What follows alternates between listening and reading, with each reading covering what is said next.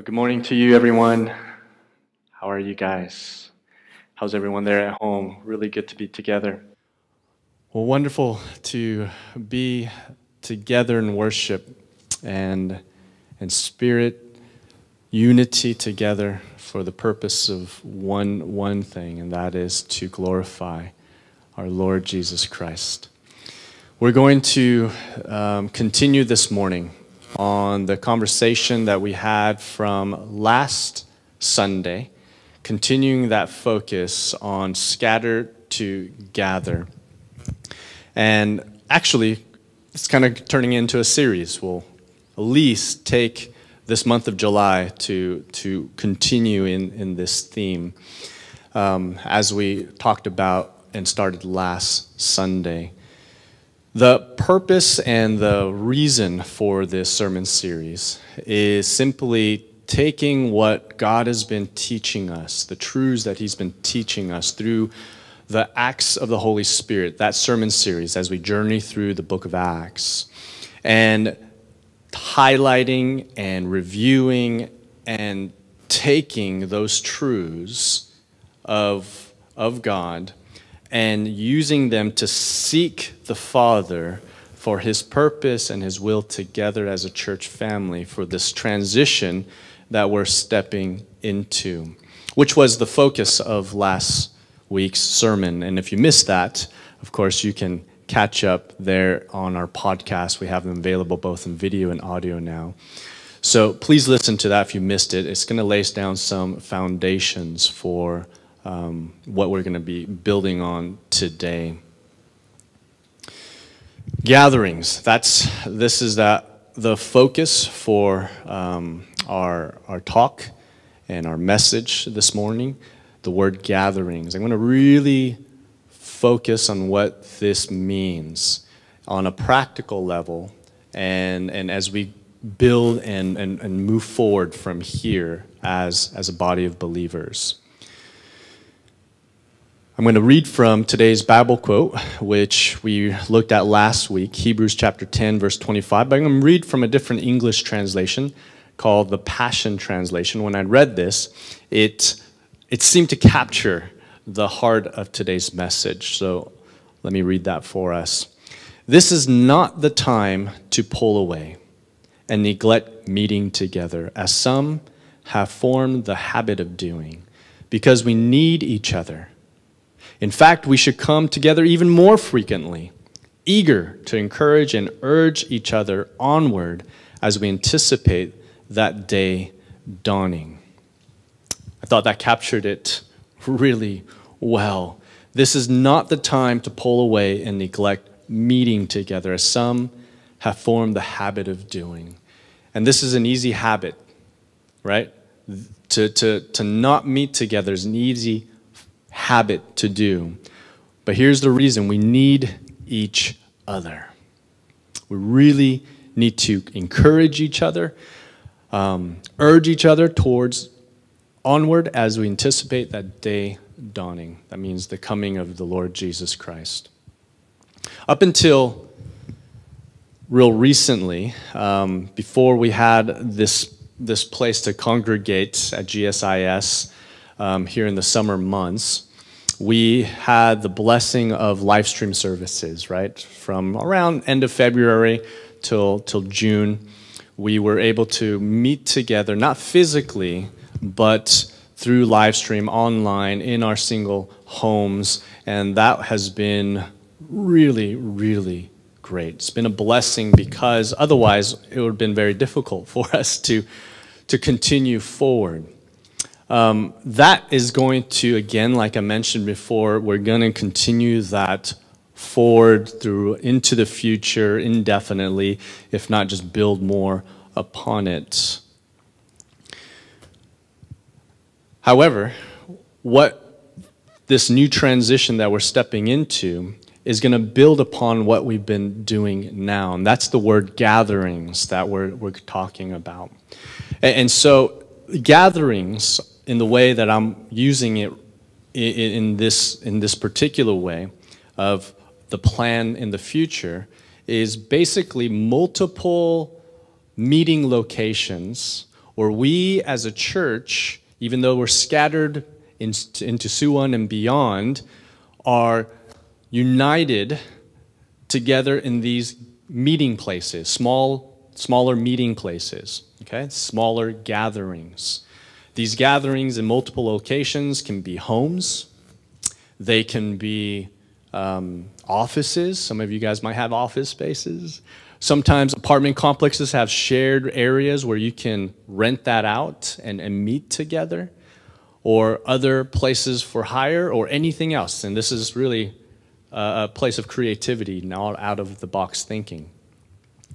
So even though we're apart, right, we're actually united together, meeting together. This is what we're talking about as a gathering. So this is different than, say, single households where families are looking and watching the live stream together, or individuals in their own homes watching the live stream, again, all together. It's doing that same activity on a given Sunday, for example, but you're either inviting people into your space to do that same activity, or purposefully going to a gathering, an official gathering, to do this together. So this is what I'm speaking about as in the word gathering. Those scattered were together. And I'm going to share a little bit of why and the purpose to this in a little bit. But first I want to address maybe the elephant in the room. We say that in saying, you know, the unspoken things that everybody's thinking. As you probably are aware, if you're not, there has been a ban on small gatherings, for churches in terms of Bible studies, practices, prayer groups, all of those things. This could not have come at a more interesting time, because this was in the media from that last week on Monday, correct? And this was the message that was on my heart for this Sunday. Interesting. So it was heavy. It was a heavy thing that I took to the Father. And I conversed with him, laid this before him, and God penetrated my heart with a word from Scripture, and that's from Matthew chapter 6, verse 33. And it says this, "But seek first the kingdom of God and his righteousness, and all these things will be added to you." What God was really working in my heart that I want to share with you in light of everything that's happening right now is that the kingdom of God is the kingdom that we serve. And in the kingdom of God, there is one ruler, one king, one person who reigns, and that is our Father in heaven. He's our king. He's the one that we serve and we follow.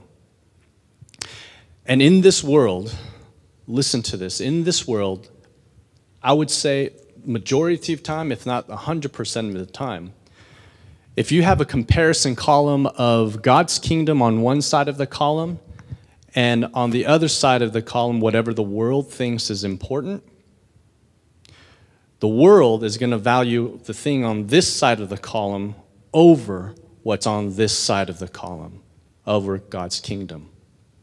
Okay? So let's put some things in there. So basically, restaurants on this side of the column versus God's kingdom. Well, restaurants is going to be more important. Okay? Stores, these are all important things, are more important. Cafes are more important. Yep. Coupon. God's kingdom versus coupon. Now it's getting hard? No.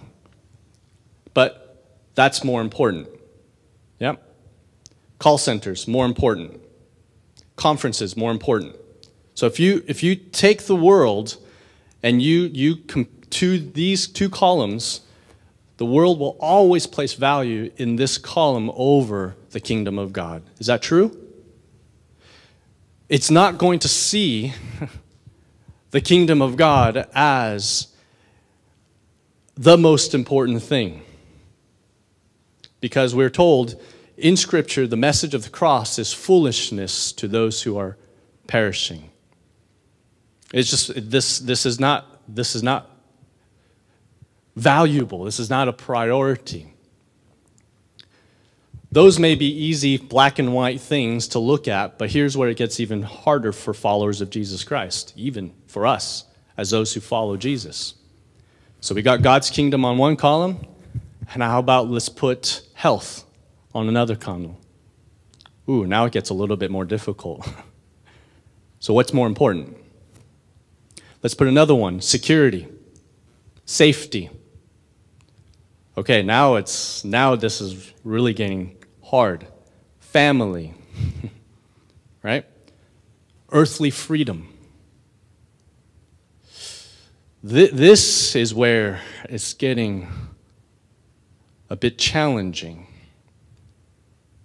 However, it doesn't mean it's not clear.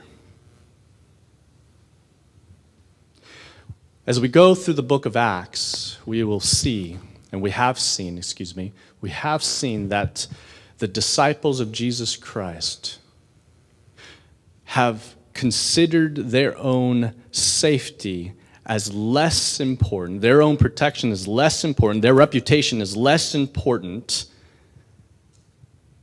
to the gospel of Jesus Christ, to the expansion of the kingdom of God. That's what we got to see again and again and again. In the prayer notes for the upper room this last Wednesday, if you haven't joined a upper room, I can't say it and can't emphasize it enough. Please join one, because this is where God is really speaking into our hearts individually and us as a church together. In this last upper room, the notes talked about in Acts chapter 7 how the disciple Stephen considered and cared about the kingdom of God more than he did his own protection. Paul, the Apostle Paul, same. In fact, all of Acts you will see that every single disciple and follower of Jesus Christ considered the kingdom of God more important than anything else that we deem as important, but is the most important.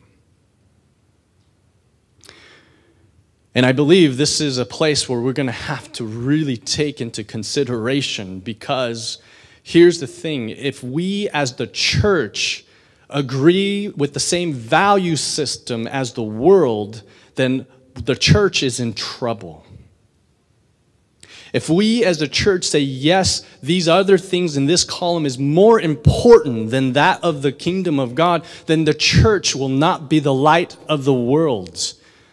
The church will not be the very body of Jesus Christ moving in these places of darkness, in these lives of people who are lost, to bring the life of Jesus, the love of God, to them. We don't advance, we shrink back. And so this is so important, I believe, for each and every believer and follower of Jesus Christ to consider. Is to say, are you going to believe what the world puts as a value? Or will you believe that the kingdom of God is first, and you will seek that first, and his righteousness? Because all of these other things that we do worry about, health, what we're going to wear, what's going to happen, all of these things, well, the promise is God is going to add that to us. That's trusting him as our king, as our provider. And I'm not saying these things lightly. I've had to wrestle with these things personally for several weeks, because the stakes are high in terms of this topic of gathering together. The stakes are actually high. And I recognize that. It's not only about a health risk. The stakes could include people's jobs, I understand. It could risk other family members' careers, or they could risk their own health. They could risk a lot of things. Shame, bad reputation, all of these things. I understand that. There's a whole list of things that we need to consider. And so what I'm going to ask you there at home and here as we're here in the in-person service at GSIS is that you take what we're speaking about, what God is bringing to us here in this time of transition, bring your concerns and only proceed if God brings his peace in place of his concerns, because it cannot be something you do with a sense of pressure. It must be by the conviction and inspiration of God's Holy Spirit. But here's the thing, for us, I'm saying this on behalf of the leadership, on behalf of us as a church, we're going to move in this direction regardless of the surrounding events that's happening in the world around us. Because we're no longer going to be reactive, we're going to be directive. Okay? We're going to be this, we're going to set our sail and our rudder to go the direction that God has for us, regardless of where the wind blows or how the waves move. Okay? It's going to be intentional, and it's going to be committed, and it's going to, if you're in a sea, on a boat, it can be stormy. But as long as you hold that sail, you know the direction you're going, then it may zigzag. You may have to adapt. It may not be the straightest line forward, but you are going in that direction. And that is what I'm putting before us this morning and on forward. So no more of reacting, but truly stepping forward. And this will require, not only faith, but truly a conviction of God that this is where he has us go. And here's the thing, I don't know what's on that other side. All I know is in the goodness of God, and I trust in the goodness of God. Yeah. And so that is what we need to be seeking forward. So that is what I want to lay before you. I believe that's my responsibility, to put that before you, and your responsibility is to pray and consider this in prayer and respond accordingly. Yeah.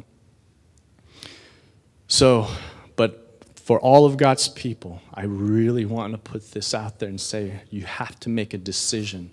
What is more important? What will you value? The things that God has said in his word and about his kingdom, or the things that the world says is of importance, because they're going to be in opposition. They will always be in opposition. In times of peace, in times when everything is okay, we don't feel it. But when things get tough, when we're hit with very serious issues like we're now, well, then it comes where everything surfaces of what we believe is important. That's where it comes out. Yeah. That's when that squeeze happens, that's where we have to make our decisions. And for us, I believe God is bringing us, I sense in my spirit that he's making a way for us to step into these places where we gather together intentionally as we are maybe scattered throughout the city, but united together in the Spirit.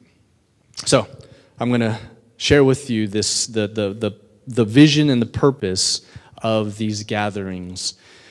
The purpose is to simply meet, and I'm using meet as an acronym, MEET, to hopefully help us be able to remember the purpose and vision of the future gatherings. And let me say this, in my human plan, I don't know this in God's plan, I'm still seeking him. My human plan is I believe this is a temporary thing. I believe this is that wilderness of journey towards the promise that God has on the other end. That's my sense. I believe this is an interim to where there is a place we're going to be able to gather again as a whole. And in fact, we're looking into those things from a long-term perspective as well as a short-term possibilities of areas and locations where we can come together for prayer, for worship together. And so be praying about that. Our one time marker that we have that's just a practical thing is our church office lease is up in May of next year. And that's where a lot of our, key money is in. So that's a human plan right now. And as you know, the Bible tells us that man makes his plans, but God is the one who determines our steps. Well, let's pray continually that we see God's ordained steps so we can walk in them. But I'm just sharing with you some of those plans that we have. But I believe just as the wilderness was an absolute crucial time for the Israelites to walk in, this is also a very critical time for us as well. Do you know what the purpose of the wilderness was? Was to trust in God, was to build their faith in God. When they had no source of food, when there was no water to be found, when this heat was upon them, when they only had one set of clothes, when they were walking and walking. Do you see that there was nothing, but really they had everything? Right? In an earthly sense, there was nothing, but really they had everything because God was their provider and their leader, and he displayed that amongst them. Well, it's to say we believe in God. He's our leader. We trust him. And I believe that this is a time where it builds us in our trust in him. I believe that's an important time period as we move forward.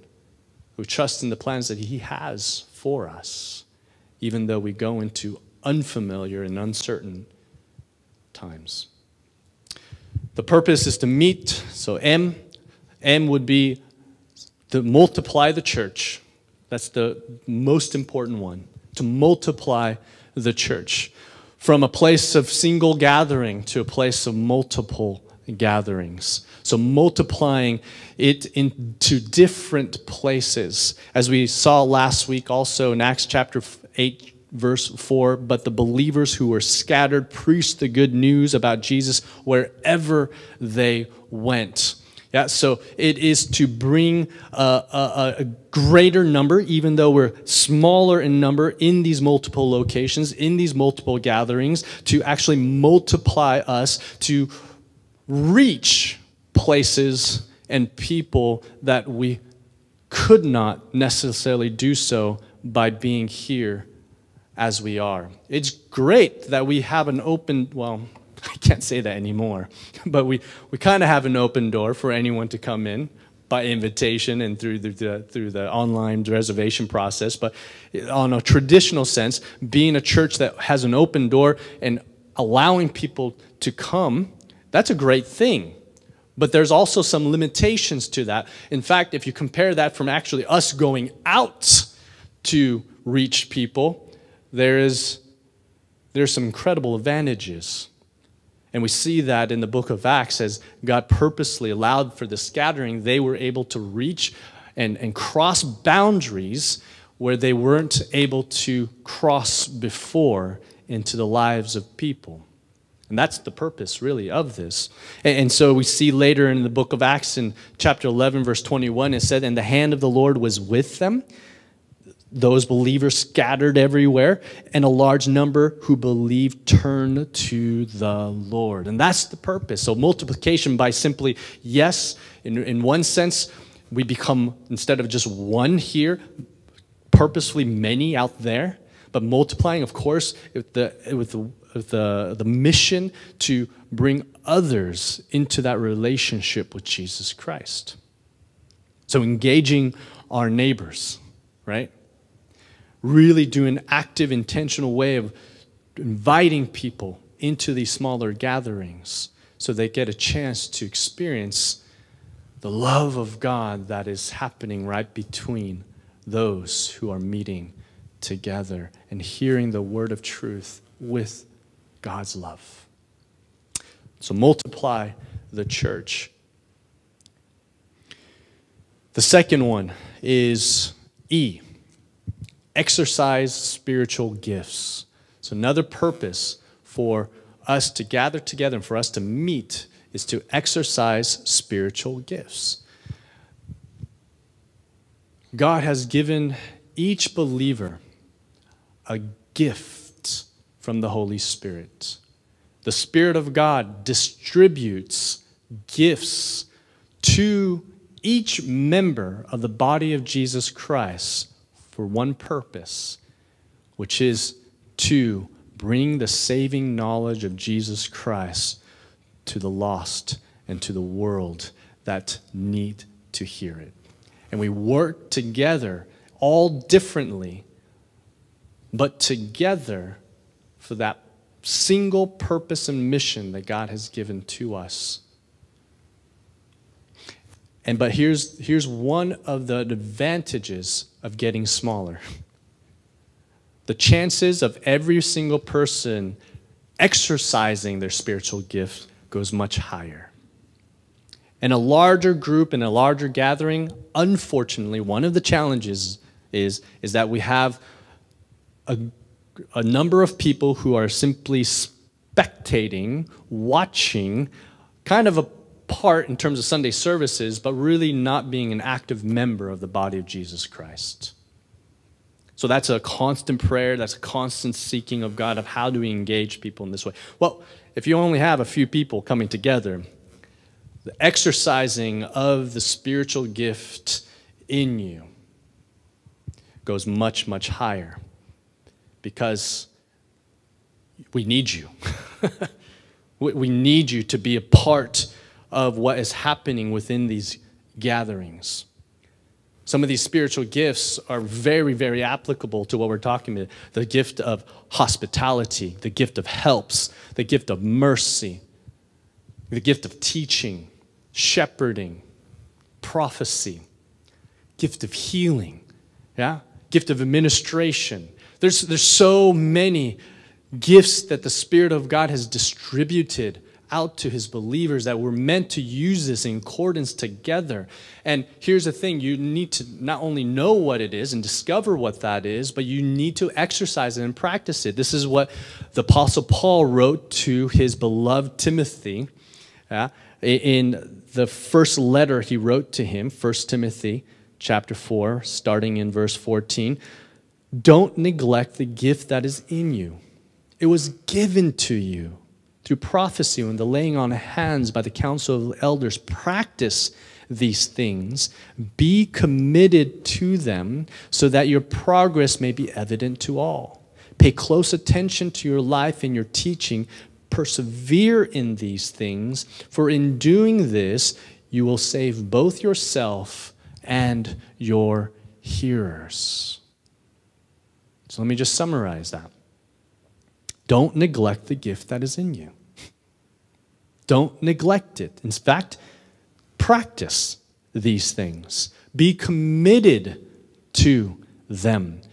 Progress in them. That's what practicing does. Yeah, that's what practicing does. I've before doing what I'm doing now, I've really never did sermons. That's not something I ever saw doing in my mind. But recognizing God has gifted, and it's not mine, he's gifted me with the gift of teaching. And so if you watch my first ones, you'd be like, oh, well, that's not very good. But I got the chance to practice week after week after week after week after week. And hopefully, I'm getting a little bit better. Hopefully, there's a little progress. But that's not the point. The point is not performance. Here's the point. The point is so that for in doing this, you will save both yourself and your hearers, that you get to experience the safety that is in God and become the human agent of salvation to the people around you. That is the purpose of exercising your gift. Yeah? And so that is the call, and that's part of the advantage of being able to come together in these gatherings so we can express the Spirit of God uniquely in the way that He is given to us. For 2 Timothy, the Apostle Paul writes again to Timothy again in the second letter, for this reason I remind you to fan into flame the gift of God which is in you. Now, this gift that is in us, we need to rekindle it if it hasn't been kindled, if it's just been kind of in dormancy. We need to rekindle it. We need to fan it into flame. And I believe these are places of great opportunity that we as a whole church family can start to practice, be committed, and progress in these things. So multiply the church, express spiritual gifts, and the next one is to encourage one another. Let me read our Bible quote again from Hebrews 10, verse 25. This is not the time to pull away and neglect meeting together, as some have been in the habit, or some have formed the habit of doing, because we need each other. In fact, we should come together even more frequently, eager to encourage and urge each other onward as we anticipate that day dawning. There are many of us, if not all of us, that needs encouragement. Are you finding yourself in a place where you need encouragement? That doesn't make you weird. That makes you incredibly normal. In fact, we are told to purposefully encourage one another. And I believe one of the reasons for not fellowshipping together, and the more that if this becomes a habit, those who need desperate encouragement are going to struggle and struggle and struggle even more. God purposefully put us together so that we can encourage each other in the Lord,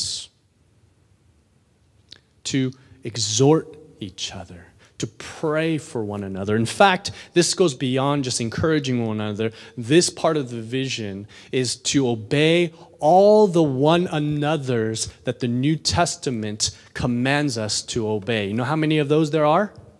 There are about 100 of them. Or they occur 100 times at least. Love one another. Pray for one another. Confess your sins and faults for one another. Forgive one another. Submit to one another.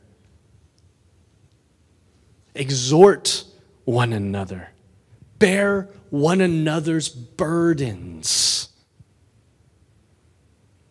Accept one another. There's just so many.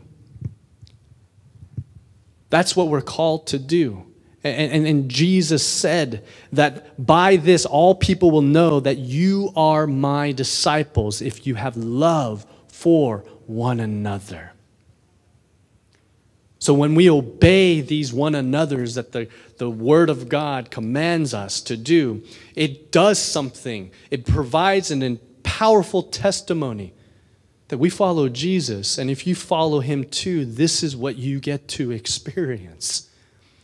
That you're missing and you have that void that you've been longing for, which is the very love of God that we have been designed for. This is the answer. And when you follow Jesus as we're following Jesus, this is yours. So they know that we are His disciples by the way we love one another.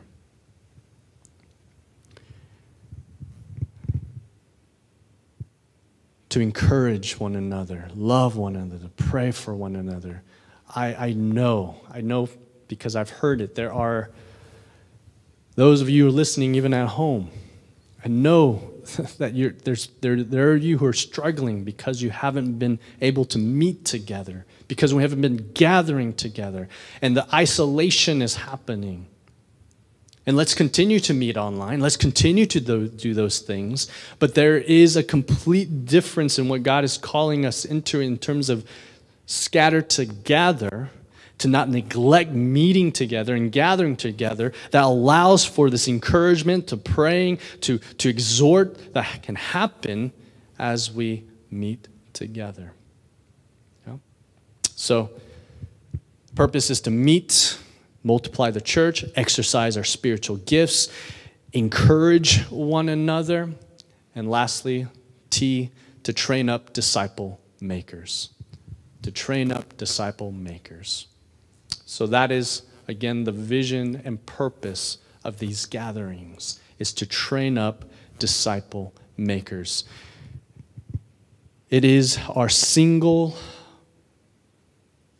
most important mission of why we exist as a church, of why Jesus didn't take us up right into heaven the moment we believed in him and put our trust in him, why he's put us on this earth is to accomplish what he gave to his followers, his disciples in Matthew chapter 28, 19 through 20. And this is what he said: "Go therefore and make disciples of all nations, baptizing them in the name of the Father, of the Son, and of the Holy Spirit." That is the mission that he's given to us. That's why we exist here on earth. That's why we have this really short lifespan of however many years, 100 years if you're really blessed. I don't know if that's a blessing or if that's not, but yeah, very short earthly life before we live forever with Jesus in heaven. That's the purpose. And how do we do that? Well, Jesus tells us. He says, "Teach them to observe all that I have commanded you. And behold, I am with you always to the end of the age." So how do we go accomplish this mission? We teach each other what Jesus has told us to obey, all the commands that he's taught us. And then as we are teaching and those who are learning and responding to that, that's how we become disciple makers. Not just simply disciples, but actual disciple makers, because that's really our calling, is to make disciples of all nations. To train up disciple makers. Jesus said to his disciples in Acts chapter 1:8, "But you will receive power when the Holy Spirit has come upon you, and you will be my witnesses in Jerusalem and all of Judea, Samaria, and to the ends of the earth." Did you know the reason that God has given us the Holy Spirit is to be his witnesses? That is the primary reason that God has given to you and me the gift of his Holy Spirit to dwell within me, the very empowering presence of Jesus Christ that lives and dwells, so that I can be a living witness to the ends of the earth. The Holy Spirit is not given to you as a helper to help you do your will, but to do God's will. There's a big difference. The Spirit of God has been given to us as a helper, the Bible says, to help us do the very will of God and not just simply accomplish your agenda. In fact, he won't. He won't help you do your will if it's not yielded to the very will of God. When you yield your will to the will of God, then the Father's will and your will, they become one. They're the same. So you can say, my will is his will is my will. But that is the purpose of the Holy Spirit. So we train up disciples to make disciples. And I believe that is one of the primary reasons for these gatherings, is to train up disciple makers. And one of the foundations of how God has established the nation's church specifically is this raising up of our next generation of children and young people. Did you know about half of our church population are children and young people? When I share that with other pastors and other people who are in ministry, they praise God. It's a miracle. That's incredible. It seems like it should be normal. It's probably very normal for us, but that is something that we need to open our eyes to and not neglect. And that's why we have worked very hard, and the children's ministers have worked so hard in providing these lessons through video, because this is going to start to help with what we're about to establish in these gatherings together. Yeah? And so in one of our prayer meetings, God spoke through, inspired one of our members who were praying, and he brought these words of Jesus to us. Jesus said, "Let the little children come to me, and do not hinder them, for the kingdom of heaven belongs to such as these." So, part of the reason for these gatherings is that we're going to prioritize the raising of the next generation to become disciple makers. And it's not just going to be in this scenario, in this kind of context where we're all meeting and see small gatherings in multiple places. You can't just have a children's minister. We all become those who help in training these disciple makers. We become that uncle, we become that sister, we become that spiritual father and mother to one another in raising up this next generation. Is it no wonder to you that our children are growing up in some unprecedented times right now, and they're watching what we are doing and what choices we are making, where we're putting our trust and where our faith is? Because what you put your trust in, what you are doing and what you're putting your faith right now, they are watching, and those are seeds being planted of how they're going to exercise their faith in God.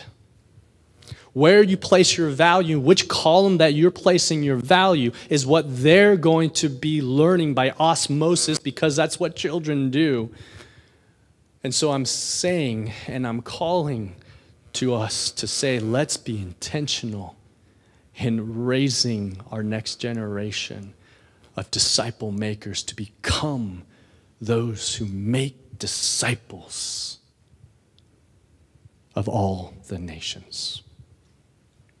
So that is, in summary, the vision and purpose for the gatherings that may be multiple and scattered together, but yet completely united. And where we're going to have these gatherings in ways that we're going to format them, and I'll share this in the weeks to come, the specifics of the format, but they're going to be things that we're going to be doing together, even though we're in different locations, okay? So we're going to be doing them together, though we are in different locations, but I recognize that there are situations, and again, please don't feel pressure around this. I just ask that you take concerns and take them to the presence of the Father, because I know there are situations where this is not going to be possible. So if all you can do is still just join and connect by live stream, of course, that's great. But this, I believe, is the steps that we're moving towards. So the purpose is to meet. I'll put those back on the screen again. To multiply the church. Actually, let's say these together. M, multiply the church. E, exercise spiritual gifts. E again, encourage each other. T, train up disciple makers. This is the heart of why we're going the direction we're going. And again, my human plan, in my mind, this is for a time and this is for a season. We're going to seek God about this, but I believe we're going to be able to gather again corporately here in the future. So here's the thing. Regardless of whatever GSIS says, I believe this is where we're going. Okay? This is where we're going. And we'll continue to communicate. We're going to have places where we're going to gather for fellowship. We're going to invite you. Again, your decision to come or not, but we're going to keep moving to places where we can meet corporately, to pray, to fellowship together, to devote ourselves to the apostles' teaching together, to just truly do this. And the government and the society's orders and their thing, that's going to go up and down. It's going to be strict. It's going to loosen. We're going to consider those things. If we need to adapt accordingly, we can adapt accordingly, but we're going to continue in this direction. This is a sail that we're setting and we're moving towards. Yeah? Because we need to take these steps where the Lord is taking us. And I believe it's not just simply for our benefit. It is for the benefit and is for the purpose of bringing others into the saving knowledge of Jesus Christ. That's, again, why all of this is being put into motion. So, starting today, you can go to our website, thenations.asia, and if you have it in your heart to open, to host a gathering, you can do that on our website. Go to signups, and you'll see an item that says host a gathering. This doesn't mean that you become a leader of that gathering. This just simply means you know of a venue. You know of a space. That could be your home. That could be, again, all these other options. And I ask you to please think out of the box in many ways. We're going to try to open up as many different possibilities as possible. But that requires your help. We got one brain versus hundreds here. And that's going to be so helpful. So that basically, the sign-up sheet is going to help us determine capacity, total numbers, what's open, what's available, what restrictions there might be. So we have all of that available, and then we're going to post that onto our website so that people can start signing up and joining these gatherings officially. Timeline, we're going to give a few weeks to prepare for this. I'm thinking the end of August to the beginning of September is what's in my mind. So they have some time to understand what we're doing, prepare for them, get our leaders in place of these gatherings, get the signups going, get people coming. It's a little bit of adjustment, no? It's going to be a little bit of adjustment, not just physical level, but I would say there's going to be adjustments in many ways. So we're going to take some time to prepare, have the questions, talk about these, engage in those conversations, and move in this direction. So beginning today, we're going to have those sign-ups open. Please, if that's on your heart, please sign up, and we can start the preparations from here forward. Okay, I'm going to close out this message this morning, and I'm going to put up our discussion and prayer points for us at home to discuss, for us even here to be talking and praying through. The first one is, in light of what you heard this morning, what concerns come up in your heart? Just be honest about it. Just be honest about the concerns that rise up in your heart. But for the purpose of praying, what concerns do we need to pray for and put before God in His presence? Okay? So be honest about those concerns, worries that you have, things that that just don't sit well with you. I've had to do them, and put them as prayer, places and areas and focuses of prayer. Okay? So at home, if you have the chance to, you can talk about them, speak them out loud. Second thing is then read together Matthew chapter 6, verse 33. Let that be a word that founds and settles into your heart, and then take these concerns into prayer together. Seek God to speak through His word in the Spirit to these burdens that you might have. Okay? That's the best thing I could ask any person to do as we consider this in the context of where we're at right now. Okay? So, what are the concerns that we need to pray for? Let's pray about them and read Matthew 6:33 together.